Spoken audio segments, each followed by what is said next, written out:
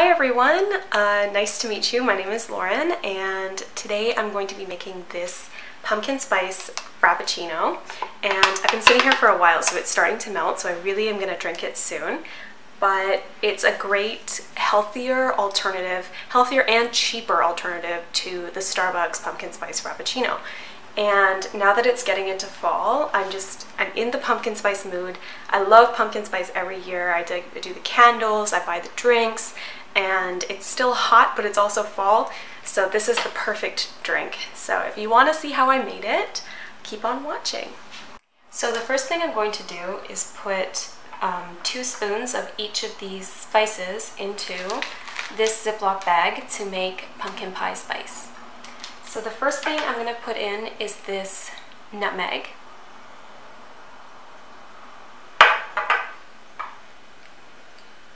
And then ginger. Then cinnamon. Allspice. And cloves.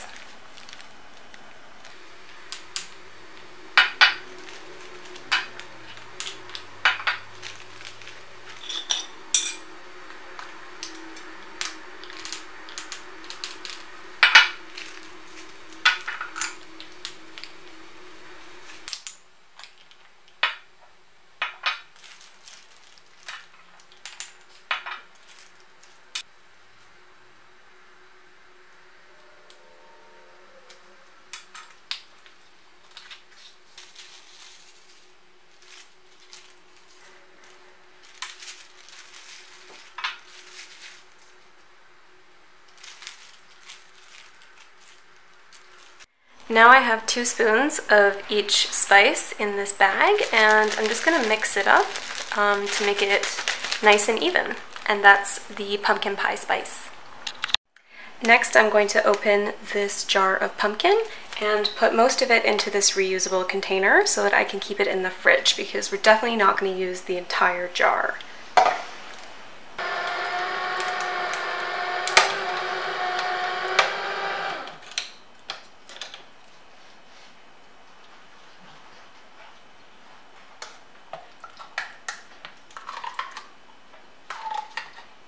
Okay, so we're ready to start blending. I'm going to start with this Earth's Own So Fresh cashew milk. It's unsweetened.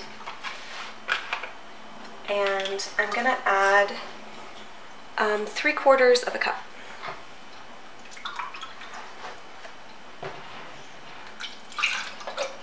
I realized that was a lot, so I actually only ended up doing about half a cup. Next I'm adding in the pumpkin pie filling, and I'm going to put in 1 large spoon.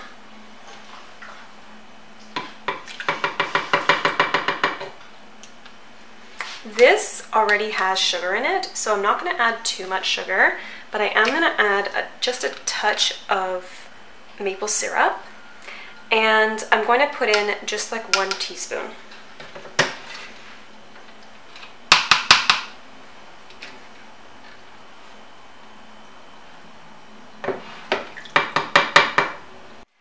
Next I'm going to add in our pumpkin pie spice, and I'm going to be really generous with this because I want it to really taste like pumpkin pie. So I'm putting in a very large heaped teaspoon. The last ingredient is coffee ice cubes, and here I've actually got a mix of regular ice cubes and coffee ice cubes, and that's fine. And actually they haven't totally frozen. I put them in only about 2 hours ago, and my freezer isn't that good apparently, so. But I'm going to be doing my best to put these into the blender. So here I have 7 coffee ice cubes, and I'm going to put these in the blender and then blend it up.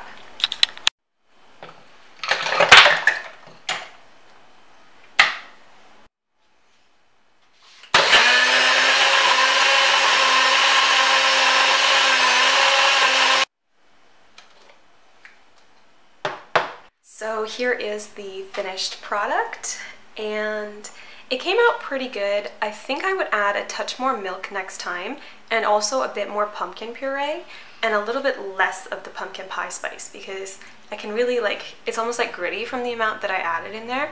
So I went a little bit overboard with the pumpkin pie spice.